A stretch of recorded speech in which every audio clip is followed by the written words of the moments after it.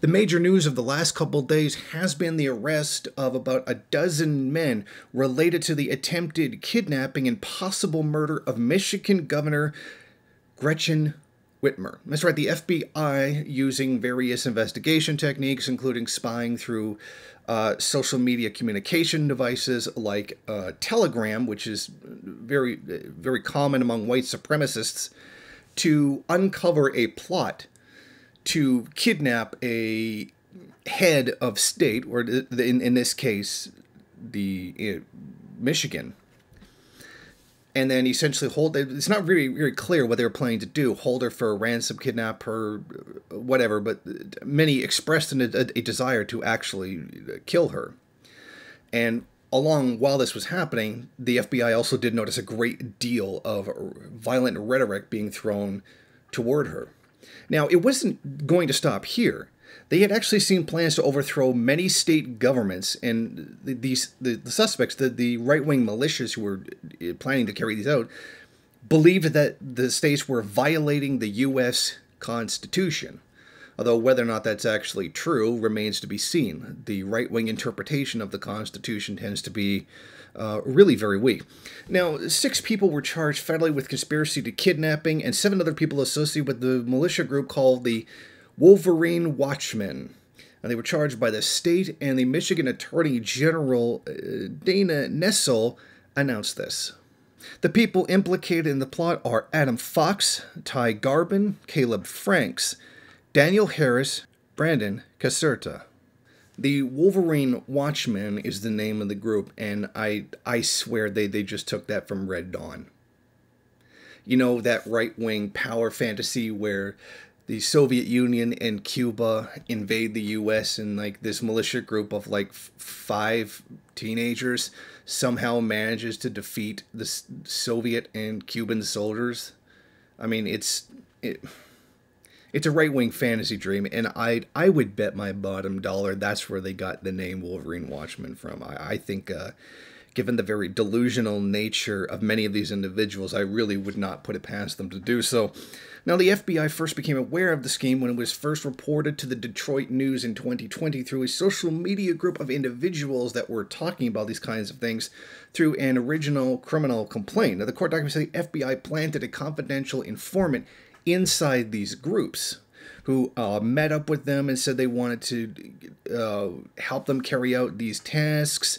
The informant traveled to Dublin, Ohio on June 16 for a meeting with Croft, Fox, and about 13 others. Now, this is what the police specifically said.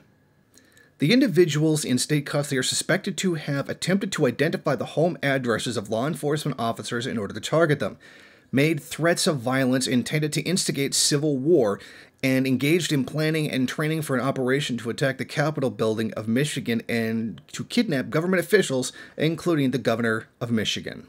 Now, it should be noted that the governor has rightly linked much of this animosity, this craziness, much of this right-wing white supremacist militia activism to Donald Trump.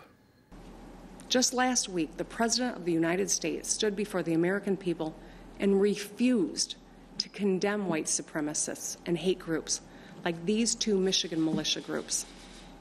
Stand back and stand by, he told them. Stand back and stand by. Hate groups heard the President's words not as a rebuke, but as a rallying cry, as a call to action. When our leaders speak, their words matter. They carry weight. When our leaders meet with, encourage, or fraternize with domestic terrorists, they legitimize their actions. So this plot was uncovered fairly easily by the FBI to overthrow various states within the Union. Now, it should be interesting to note that they had also planned to kill cops. They were deliberately creating Molotov cocktails to throw at police officers, etc. Now, it's very interesting to listen to the right wing say that it's only Antifa that are being violent towards the police, and that Antifa this, Antifa that, the enemy of the police, when what are we seeing right here? Exactly, when has Antifa ever killed anybody in the U.S.?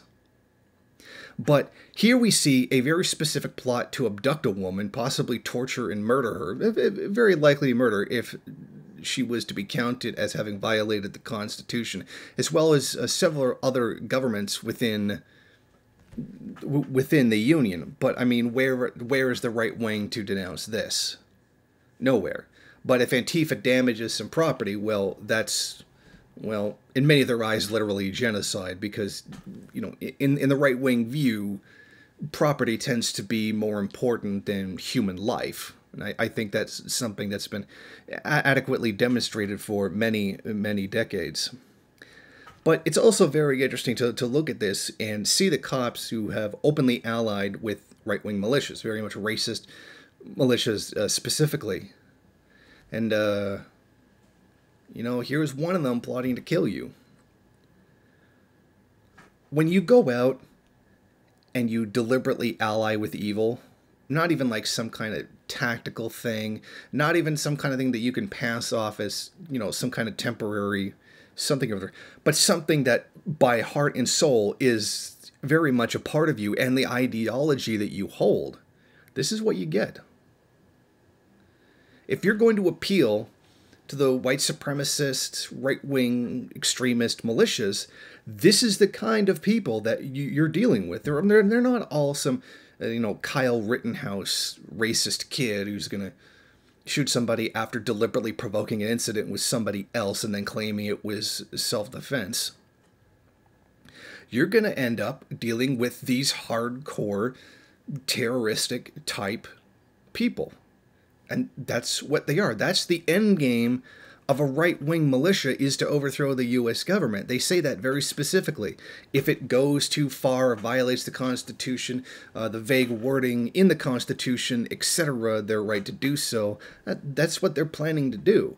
And it seems very odd that the police, the very people who are charged with enforcing that system, would deliberately ally with people who deliberately, very specifically, their purpose is to overthrow it.